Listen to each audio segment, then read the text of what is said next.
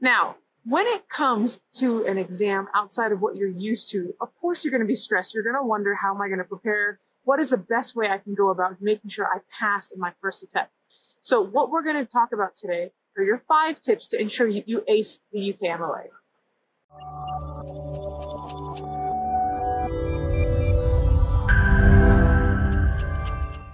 If this is the first time you're checking out our channel, welcome.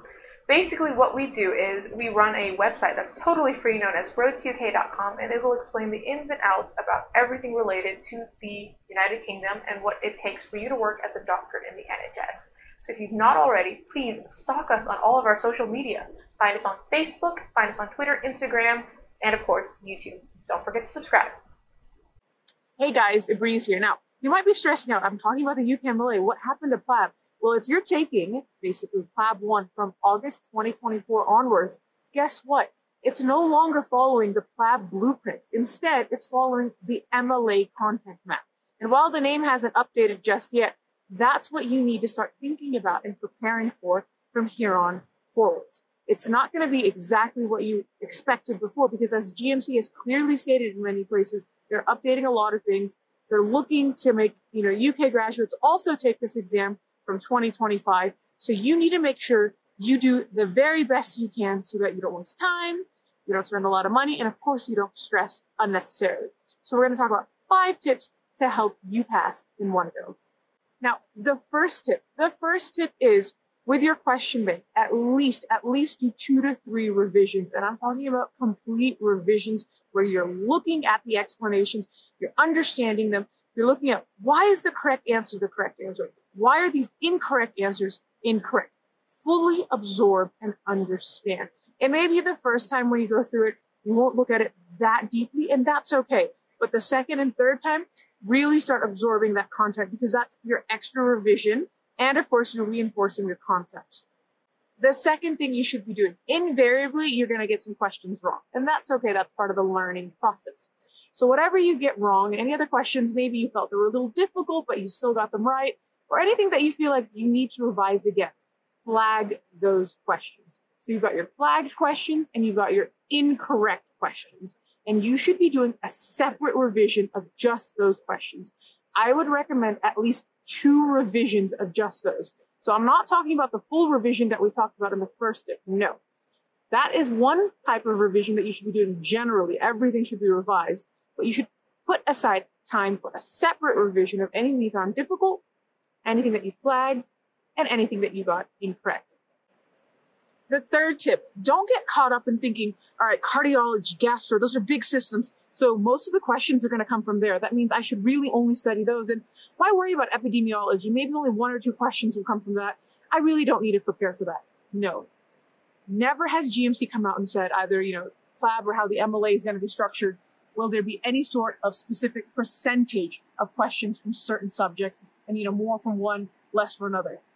Do not try and approach your prep thinking, well, these are bigger subjects, these are bigger, chapters, I should look at those more and not consider the smaller chapters. Remember, the way that the exam is scored, it's down to you getting the correct answers correct, and how they look at that curve really depends on how everyone else does as well. So if you're in a situation where you didn't study a certain section and other people did and they got those correct and you did not, you're missing out on an opportunity to pass. That's why it's really important you structure out your time and figure out how you'll prepare.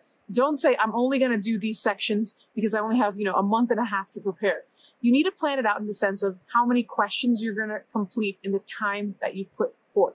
So if you think I have 6 weeks and I want to go through at least 100 questions a day, see if that's viable, see if that's feasible, and plan accordingly. Do not get to a point where it's 2 or 3 days before the exam and you're rushing and trying to just revise futilely, because it's not going to do you any benefit. And if anything, it'll stress you out more for the exam. And then come exam day, you might just feel so overwhelmed that even if you do know the answers, you're not going to be able to concentrate. P.S.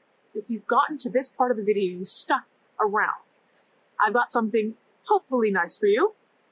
If you can guess where our shooting location is today, if you're able to, you don't necessarily have to name the peak, but if you generally have an idea of the location and you're the first one to comment down below you will receive a free personalized guidance session either with myself or with Dr. Ibrahim. So start guessing. All right? Let's see what you guys think. And then, of course, we will tell you what the correct answer is once somebody has gotten the correct answer. Now, the fourth tip is another important part of this planning. So look, if you've planned out when you're going to complete your question bank, because you know how many questions you're going to be doing initially for your first, your second, your third revision, or however many revisions you've put aside for yourself, you now need to put aside time to do mock tests. I would recommend at least doing 2 mocks. One mock at least a month before the exam, and another mock at least 1 week before the exam. These mocks should be done in ideal testing conditions. So nobody should be disturbing you. You should time yourself, and you should really pretend as if you're taking the exam for real. The reason why this is very important is a lot of times international doctors, what ends up happening exam day is they run out of time. They knew the answers, but they didn't actually plan and structure their time accordingly. So they got to a point where they had maybe 10 or 15 questions left and they just bubbled something randomly. You don't want that happening to yourself. Do not take to heart, what your mock score is. Look at it more as your first month revision to what you want to do in terms of your time. And then start looking at, okay, should I do more mocks and be better and score better? And your fifth and final tip may be a little biased, but take the roadtouk Ultimate UKMLA QBank as your source of information and knowledge for practicing in this exam. Remember that the QBanks are vital in the sense that it allows you to revise, you can put up flashcards, you can look at the explanations, you can flag what you need to know and what you need to relearn.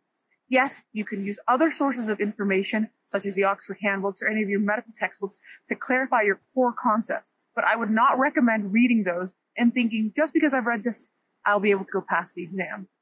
With our QBank, you can go to ukmla.roadtouk.com. That's ukmla.roadtouk.com and check out a demo, see how you feel about it. And if it's something that looks like you would want to get involved in, by all means, get that QBank and use all of the tips that we've talked about today to ensure you do your very best in this exam. Because ultimately, this is your very first step on your road to UK. Completing PLAB 1 and then moving on to PLAB 2 is what you need to do in order to cinch your GMC registration. So make sure you prepare for it just as well as you prepare for every other exam in your medical career. And God knows this will not be the last exam. So hopefully, guys, you found these tips to be useful. I wish you all the very best and good luck for your PLAB exams. Don't stress too much. You've taken a lot of exams just to get to this point. This is just another exam you'll look back fondly on and think, yeah, I managed it because I prepared well and I knew what I had to do to get to this point. As always, please continue to follow us on all of our social media, subscribe to our YouTube channel, and we will see you next time. Bye.